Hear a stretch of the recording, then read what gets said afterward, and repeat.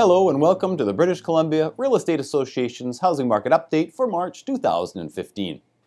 MLS residential sales in the province rose over 19% to nearly 6,700 units in February compared to the same month last year.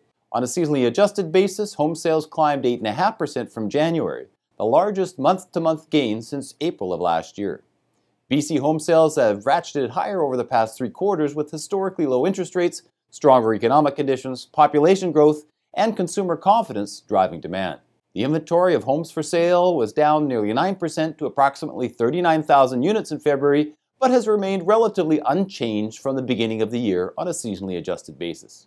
Housing market conditions maintained balanced conditions last month, with a seasonally adjusted sales to active listings ratio of nearly 18%, up from nearly 16% in January.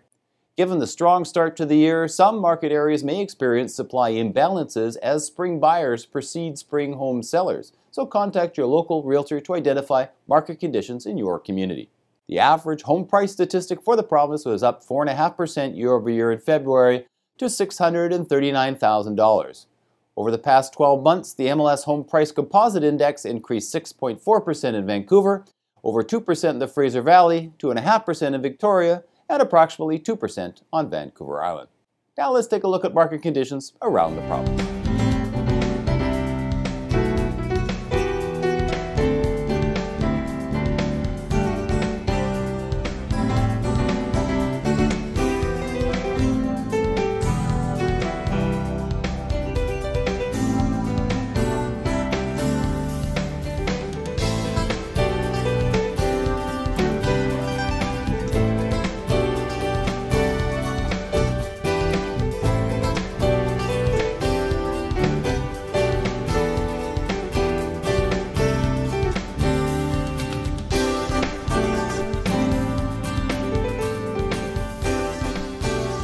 Well, that's it for this month's Housing Market Update. Hope to see you next time.